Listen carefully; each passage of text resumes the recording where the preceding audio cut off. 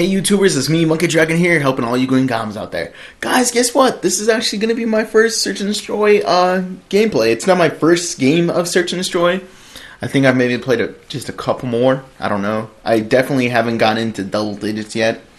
And I know if you guys are like one of my old school subscribers and you're here from Modern Warfare 3, you know that I pretty much almost exclusively played Search and Destroy, because I just found it to be a lot better than all the other game modes, because I would find that it took a lot more skill and a lot more enjoyment in the game, solely because it's not spawn die, spawn die, spawn die, spawn die. You know, if you were good and you killed 3 people, then those 3 people are dead and you only gotta worry about the next ones, you know what I mean?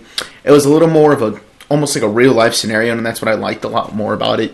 And it was just really fun, and I felt that it took a lot more skill to play, and those people who had less skill, it was one of those game modes where if you didn't have any skill at all, you would probably suffer in it. You could probably maybe get a couple kills if you were lucky or something, you know, obviously. Call of Duty noobs, sometimes you get some lucky skills up in there, or lucky kills up in there. But Search and Destroy, primarily if you were very skillful, this is where you could reign pretty much dominantly supreme.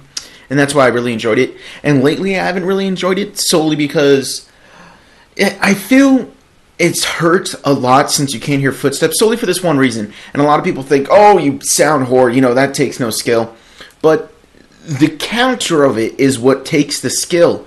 Is because if people are running sound whore, like besides me, if other teams are running sound whore, then you really have to be cautious about, you know, oh man, am I walking on wood or concrete or this or that? You know, oh my goodness, if they're over there, can they hear me from here? You know what I mean? There was a lot more factors that you had to take into whenever you're moving around the map. You couldn't, because in this game you can just go sprinting around with a submachine gun, not caring, you know, running across everything, shooting, and you can't hear anything about this.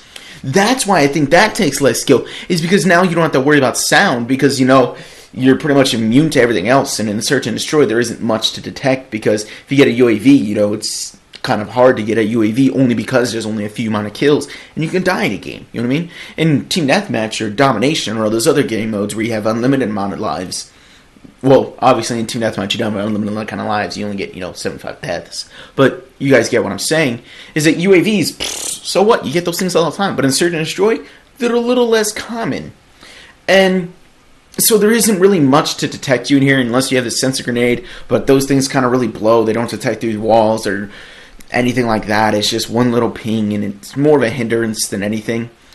And Engineer is probably the only thing which is somewhat useful to detect where enemies are, because you can see their equipment. And the millimeter scanner absolutely blows, which I love. I love the fact that it actually really do blows, because everyone was worried about being overpowered, but it's not even honestly useful. It's just like a red dot sight. Honestly, that's the way I treat it. It might have, out of all the games that you use it, you might have 1 out of 5 games where it actually helps you with 1 kill. After that, you might die a lot because you were too busy, like, oh, I didn't see him walking through the wall or something. You know what I mean? But, yeah. So I find that Search and Destroy is a lot more noob-friendly now, because you can't really hear any more footsteps, so it takes a lot of the skill out of worrying about where people are, and there's not that many ways for people to be detected.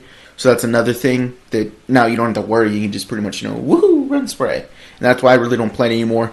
Because, and also it just doesn't play the same. I don't know what it is. It's not the same of what it was in Modern Warfare 3, where there was multiple different ways where you could play it. Where you can play it like rush out ball crazy to get to the bomb site and just kill everyone.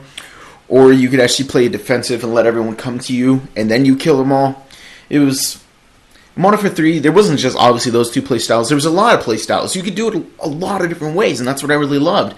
But in Black Ops, for the amount of times that I've played it, it doesn't feel like it has that same kind of play style that I've loved in Search and Destroy for a long time. And it's not like I've only played Search and Destroy in Modern Warfare 3. I remember, you guys may not know him, but he's an old friend of mine. Like, one of probably like my original friends on my friends list is Chingobling. That guy and me, we were like inseparable. We would only play hardcore Search and Destroy for World at War, and me and him had these things on lockdown. It would be literally just me and him. We were so boss, dude, that we would not just sit in the spawn, but we would have it set up with our different guns and everything, so we were like, okay, if they come through this passage, I would have him. Okay, I got him here and here. And if they were like trying to flank him, boom, I got him. If they're trying to flank me, boom, he got them. It was just like a massive tag team. We were so boss in that game, and we would literally like grid out the fucking maps. Sorry for the cussing, but it's that much hardcore extreme awesomeness. And we just slowly advance forward. Just okay, there. We plant the bomb. Our whole team could be dead, and me and him could take out all 6 players. And me and don't get me wrong, you know, it wasn't like, oh my god, he's dead. Our plan is screwing. Me and him were absolute bosses at this game.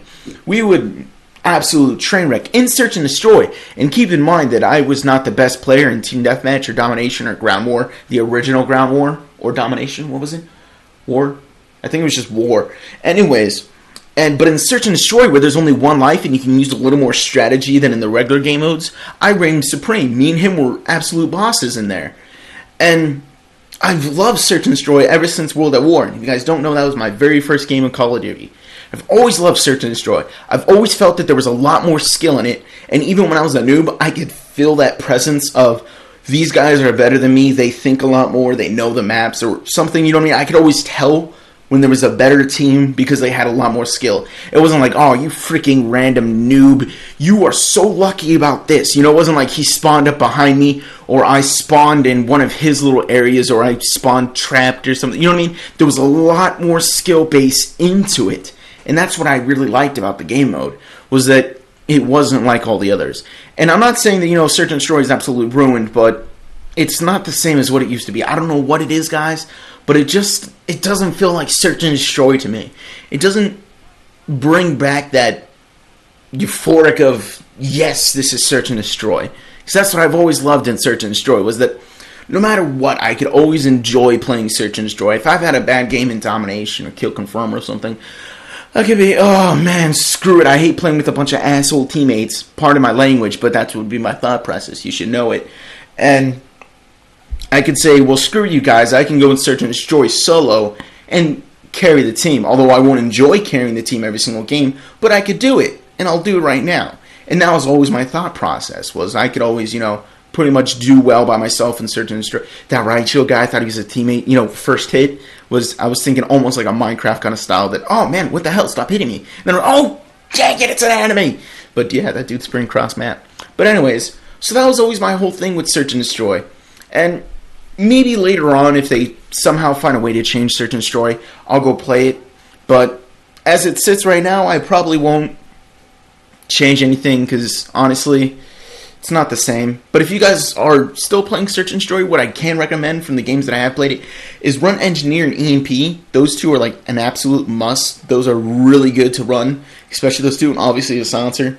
That's my little tidbit tips for Search and Destroy from what I've played. Engineer, EMP, or Black Hat, but definitely EMP. That's absolute boss. But yeah, guys, reached the end of this video. So like the video if you liked it, or if you found it helpful. Subscribe to me if you want to see more of my videos. Don't forget to tell your friends about me, because who wouldn't want to win 20 bucks? I'm Monkey Dragon. That's all I got, guys. Peace.